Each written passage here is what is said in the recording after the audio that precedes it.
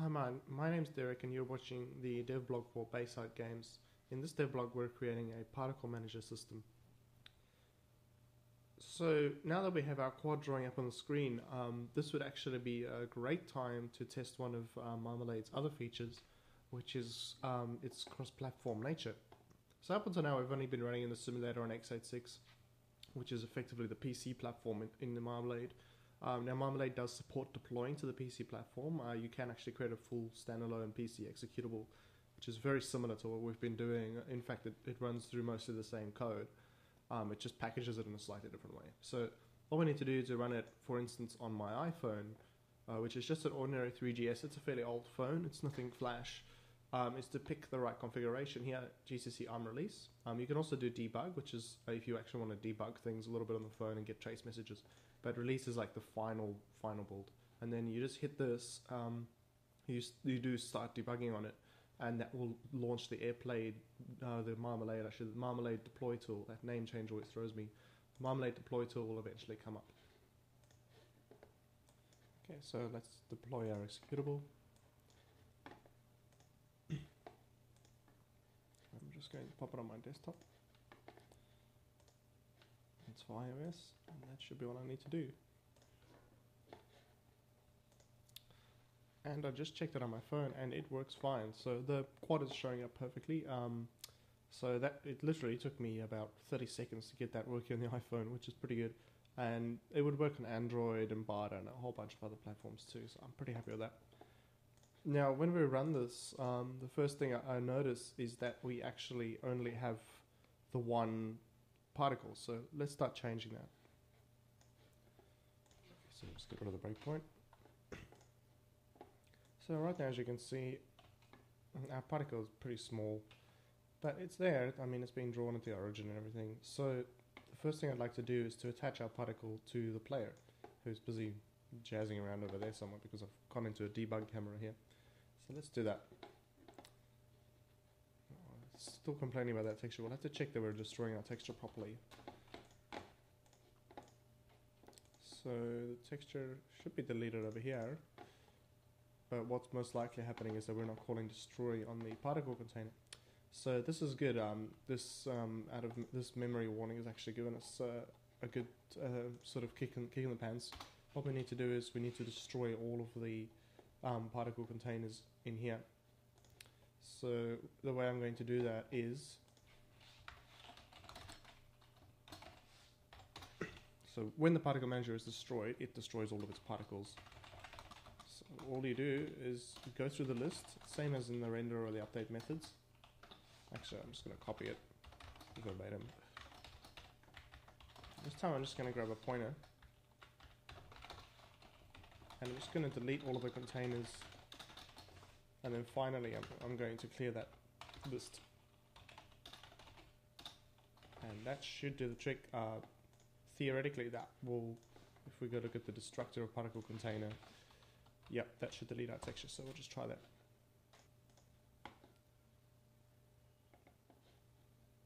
And let's close.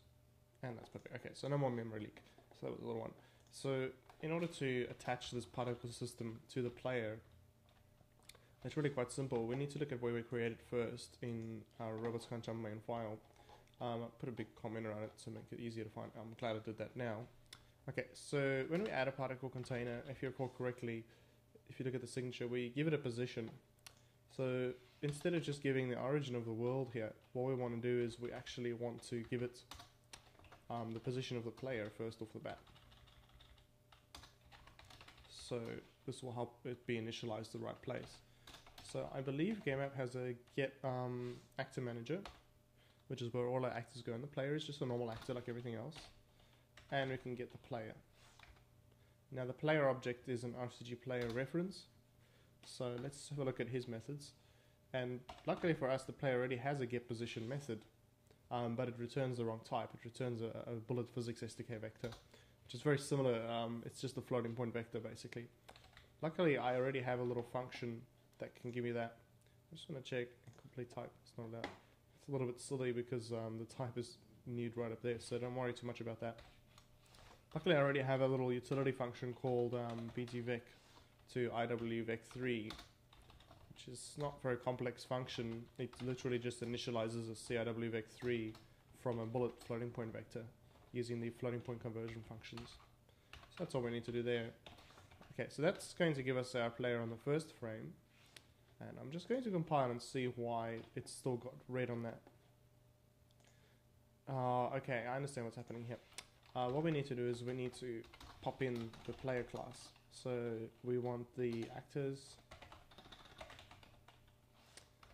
player.h, because the actual player class which we're using here isn't included, so that should get rid of it for us. Okay, so the next step, once we've done the first frame, is for every subsequent frame we need to update that. So we can just do that in the test. So that's easy enough. But the problem for us here is we should actually start thinking about, how is this going to be updated? Calling a function every frame is going to be pretty inefficient. What I would probably do later on is have some way of hooking these particles up to a bone or something like that. That's probably going to be the most common thing. But for now, what I'm just going to do is I'm just going to cache off the particle container that's created as a static. So over here,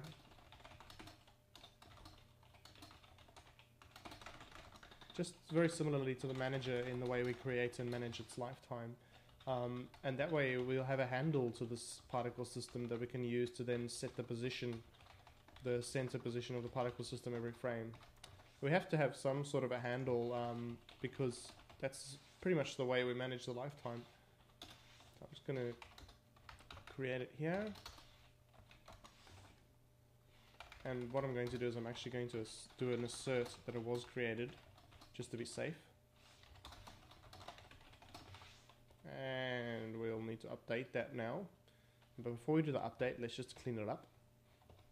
We won't need to render it because that's already been taken care of for us.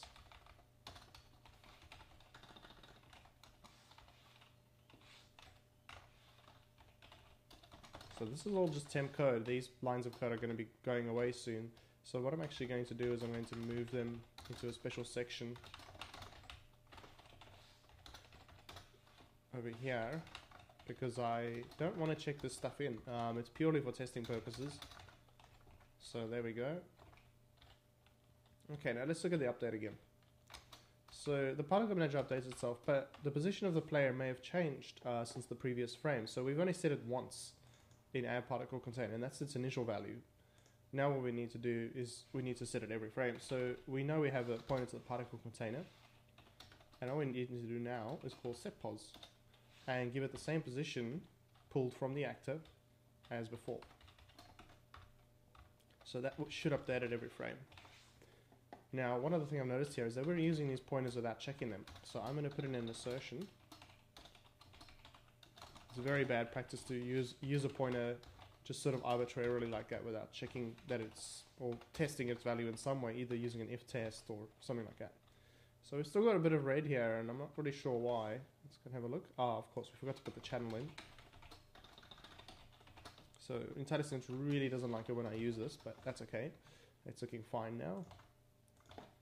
And I think there was some at the bottom that we need to do too. Yeah, these are actually using old school C asserts, so it's better to use the IdeaWorks version.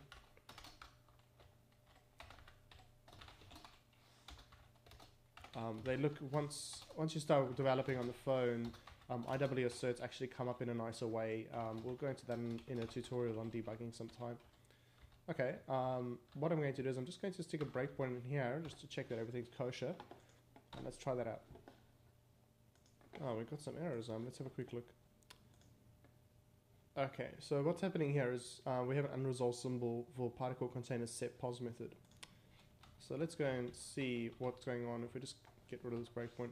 So setPos, it's been declared, but it's not been defined, which is a big problem. Let's have a look here. Okay, I think I see what's happening. So setPos, yep. What we need to do is just assign the position.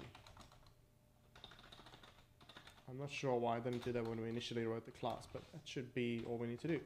Okay, let's try that.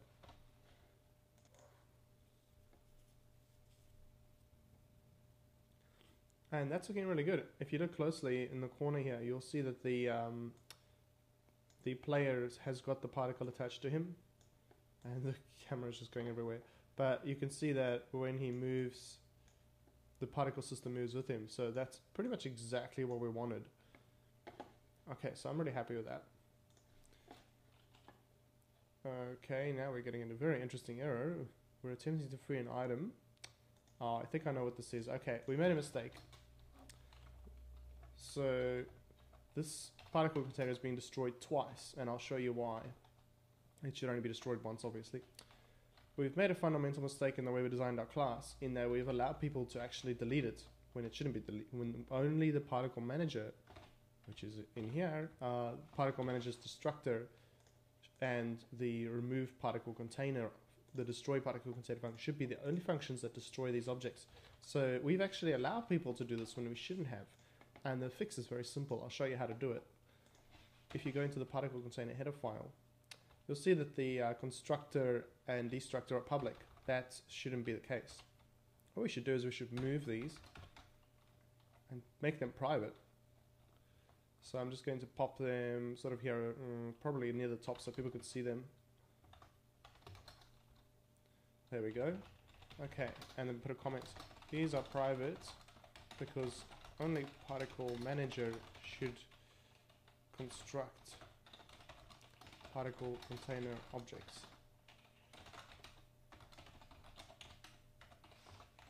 Great. Now we also need to do a friend declaration so the particle manager can do that.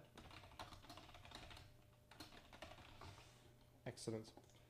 Now particle manager should not need to be changed, but now very interesting things going to happen if you look at robots can't jump. See, we have this pointer here for our particle container that we create using the add particle container. That's valid, but look more closely at where we destroy it in the shutdown function where we destroy the other stuff. It's got, all of a sudden it's got a red line under it now. Why is that? So the particle container's destructor declared at line 28, it says, is inaccessible. And that's exactly what we want. We don't want people to randomly delete things, because when they do this, we're actually going to get out of sync with the rest of our class, because it might still be sitting in the list, and you know there might be like a dangling pointer pointing to garbage or a reallocated heap block, and that's really bad news. So all we're going to do is we're just going to set the pointer to null and put a comment. No delete needed. Particle manager will do that for us, just so that if somebody else comes along, they can see that that's okay. And now when we run this, we should be fine. Okay, looking good. Let's close it, and that works fine. So no more crash because we have not got a dangling pointer anymore. Great. So now that our particle system is attached to our player, I've noticed something interesting in the way that it's attached. It's actually attached to his bottom right hand corner. And the reason for this is because our player gets sort of transformed. So I'll show you how that works.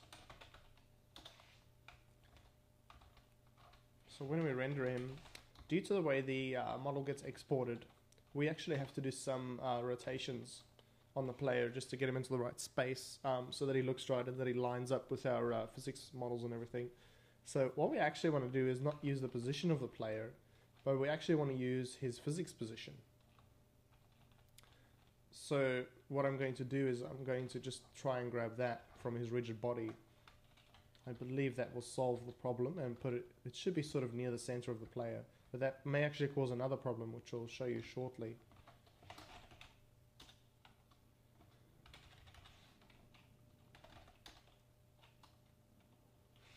Okay, so when you're dealing with these sort of things, if you look at get rigid body, you'll see there's a whole bunch of stuff.